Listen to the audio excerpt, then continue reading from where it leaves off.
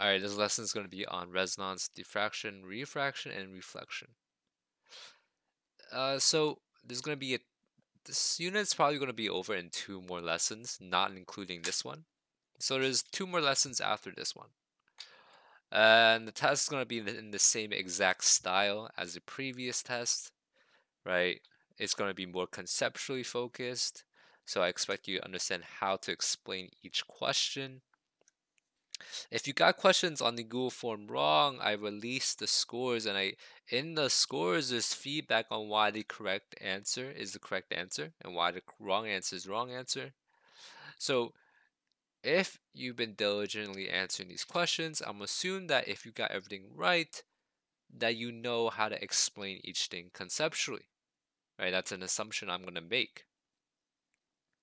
Also, something else I noticed is that the number of views don't really match the number of Google form submissions. The Google form submissions is double the amount of views on the YouTube video that we were supposed to watch. And now let's assume that let's assume that you don't really watch the YouTube video, which is fine. Maybe you're looking at the PowerPoint. Let's assume that 50% of people that don't watch the YouTube video read the PowerPoint instead. Uh, it's still a decent amount of people that are not really doing anything. Well, I can't make a conclusive judgment on that. I'll make a conclusive judgment when I see the test grades, which is really the final judgment call. All right, moving on. Resonance. So all of you are made up of atoms. We're all made up of atoms, and all our atoms are vibrating. If we have a non-zero, unless we're at absolute zero, which is 0 kelvins, unless we're at absolute zero, all our atoms are vibrating. And this vibration, you can kind of think of it like a wave, actually, because you're going up and down, up and down. You can actually picture this as a wave. You're all vibrating at a certain frequency. You're going up, back and forth, back and forth, back and forth. You're all vibrating at a certain frequency. Doesn't matter if you're a solid like ice or something, or like a metal, or your phone. Everything is vibrating. You might not see it, but it's happening at a very microscopic level. Right? All atoms are vibrating. And we're going to call the rate at which they vibrate their natural frequency. So all objects have a natural frequency that they vibrate at. And now we're going to get to the idea of resonance. And this GIF right here is going to show you resonance. 对，很好。 So why is this happening? The yellow ball at the beginning was staying still. Let's watch it again. 对，很好。 Speaking Chinese, by the way, but that's not relevant. So what's happening here? How does this show resonance? Well, what is happening here in the first place? Well, this person right here is banging this tuning fork. That's what these are called, tuning forks. And after he bangs the tuning fork, it makes a sound. It makes sound waves. And those sound waves make the fork right here, the tuning fork right here, vibrate as well. And once this tuning fork right here vibrates, well, the yellow ball is gonna swing back and forth. So that's the idea of resonance. But what exactly is that? I still haven't gone into detail what resonance truly is. And before we go into that, we need to understand the idea of constructive interference. So when you have two identical waves in phase, if we have two waves in phase, well then when you combine these waves, they're going to constructively interfere, right? They combine, the energies combine, and reach a higher amplitude, right? And just like what's happening on the right-hand GIF over here, the 4 boys are making the trampoline vibrate at the same frequency as the boy going up and down, right? And each time they do that, they make him go higher and higher and higher. And you can kind of think of it as resonance. So let's take a look at the left GIF over here. So when you have a sound, let's actually pause this video over here. So on the left-hand GIF, when you have a continually sound near the natural frequency of this glass, right? If you make a sound constantly near the natural frequency of this glass, you're constructively interfering. The atoms in the glass are already vibrating at a certain frequency. But if you make a sound, if you add a sound that has almost the same natural frequency of the glass, well, then you're constructively interfering. You're going to make the glass vibrate more and more and more and more until it breaks, until it shatters. And this is also happening, what's happening right here on the right hand side. Right, a tuning fork has a natural frequency. You bang against the tuning fork makes a sound wave with a similar frequency to itself. That sound wave, since it has a similar frequency to itself, makes the other tuning fork vibrate. And so that constructively interferes with the second tuning fork. So that's the idea of resonance. One over the USA's Tacoma Narrows. And this is happening in real life as well, due to bad engineering, I guess. So let's take a look at it. From the day it was finished in 1940, it bounced around. Dubbed Galloping Gertie, it became a tourist attraction. It's called Tacoma Narrows Bridge. Real trouble started the day it began to twist. The wind wasn't particularly strong, but it stayed steady. Each time it twisted, it turned a little more.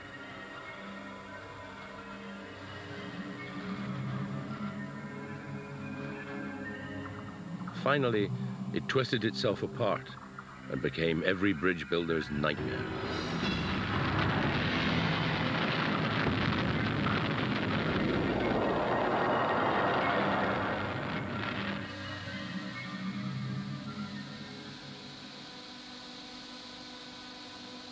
For Gimsing, the answer could be seen in the wind tunnel. The problem with the Tacoma Narrows Bridge was its sharp, square road deck. As the wind hit it, miniature whirlwinds formed at the corners, which started the twisting. The twist turned the deck towards the wind, which produced more twist, and finally, disaster. See, that's it. What's being shown there is constructive interference.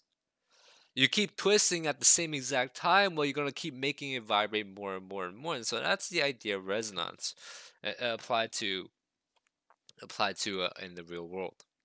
Right? The Tacoma Bridge collapsed because of this phenomenon, and it was just due to bad engineering. There are ways to prevent that type of thing happening in the real world, but the engineers, well, they put the idea forward, but the city decided that it cost too much money, so they didn't do it. So that's why it's called Tacoma Narrows Bridge. I'm not sure if that's correct or not, but whatever. It has something to do with that. The engineers definitely wanted to fix that, but it was ignored. All right, so this is moving on, and we're talking about two type of waves. One type of wave is the mechanical wave, right? They require something to travel through. Sound waves need a medium to travel through. They can't travel through space. They need something to vibrate. They need atoms to travel through. Whereas electromagnetic waves, like light is an electromagnetic wave, they don't require any medium to travel through. They can travel through walls, objects, and space. Alright? Well, not light. I'm talking about, X-rays, stuff like that. Now, again, X-rays, ultraviolet light, radio waves are all electromagnetic waves. Alright? So they can travel without a medium. Alright, let's talk about diffraction. So the idea of diffraction is being shown in this picture right here. So most people would think that, well, if you have a tiny opening, all the light waves, again, light is a wave, all the light waves would just go straight across, right? There wouldn't be a spreading like what you see over here. So this really is the idea of diffraction. What is diffraction, right? You see what it is, but you don't really know how to explain it. And this kind of shows diffraction maybe a bit better. So if you pass a wave through a small opening, well, what do you see? Right? It's kind of spreading and curving outwards along the edge and all the way outwards.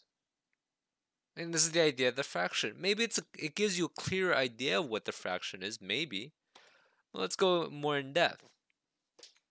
If you ever wonder how you can hear someone around the corner, right? You're not directly facing the person, but you still hear their sound. Well, how does this work?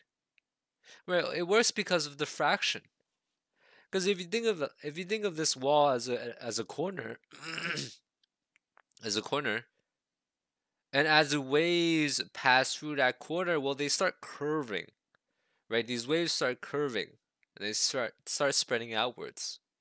And because of this diffraction, because of this phenomenon of diffraction, we can hear the voice of a person around the corner or music playing in another room. Let's move on. And there are different methods of how the diffraction works. If you have a narrow opening, if you have a, I mean, not narrow open, if you have a slit with which has a lot of distance, if you have a, if the distance between the slits, distance between the openings is not that small, and if it's very large, if it's a large length, then you're not going to really see a diffraction occurring. If you narrow your slit, right, if your slit has a more narrow opening, then you're going to see some diffraction. You're not going to see much, but you're going to see some. And as your slit gets narrower and narrower, you're going to have a more perfect diffraction. Okay? And this is also one of the reasons why the flashlight opening on your phone is very narrow. If you ever turn on the flashlight on your phone, you'll see that it, well, if you turn off your lights, you're going to see that the flashlight covers a very large distance. It might not cover far, but it does cover a very large distance. Does cover a large distance. All right, and so what two properties you have to notice? Your wavelength does not change. As you go through the opening, your wavelength does not change. Resulting diffraction wavelengths will be the same as the incoming wavelengths. And the largest wavelengths will produce the greatest diffractions, okay? So these are two concepts you actually have to understand. Actually, three. Yeah. The thing with the slit openings, the resulting diffraction wavelengths, and largest wavelengths. These are three things you have to realize, or rather remember. And now that gets to this GIF. This is Wi-Fi. So the thing at the middle right there, that's the router, whatever it gives you Wi-Fi, right? So the Wi-Fi is spreading outwards. It's curving around the corners. It's curving around the corners, right? And so that's diffraction. That's showing you the idea of diffraction. Uh, and there are two things that are not exhibited here. One is reflection. Reflection is when the waves bounce back towards you. And the other idea is refraction. Refraction is when they go through these walls, right? Because you can see that the waves are going through these walls. How can they go through walls? Because radio waves can go through walls. 5G can't really go through walls that well. If you have a Wi-Fi strength app, you'll realize that 5G signals through walls are weaker than 2.4G signals. That's because higher frequencies have a harder time traveling through objects. Now, I'll talk more about refraction next lesson, but right here, this lesson, I just want to talk about reflection. Now, if you take a look at the left image, you have a surface, right? You have a solid surface. Maybe it's a mirror, right? Maybe it's a glass mirror. Well, let's actually say it is a glass mirror. And you shine a flashlight towards this mirror. What's going to happen is that the light wave is going to bounce off that mirror and it's going to reach your eye. And that's how you can see things. And there are three things you need to understand. There are three vocabulary words. The first one is called the normal line. The normal line is always perpendicular to the surface. So if this is the surface, well, the normal line should be in the middle, going is perpendicular, right? So this is the normal line. The dashed line is your normal line. And at the angle that the light wave comes in is called the incident wave. That's called your angle of incidence. So the angle of incidence is the angle between the incident wave and the normal line. So that's your angle of incidence right here. You can also see it on the right hand side. Your angle of incidence is between the normal line and the incident line. And your angle of reflection, the angle of reflection is the reflected wave, and the angle is in between the reflected wave and the normal line, right? Which is you can also see on the right hand side. And there's a law of reflection. The law of reflection states that the angle of incidence is always equal to the angle of reflection. Angle of incidence always equal to the angle of reflection. All right? And that's it. That's it for this lesson.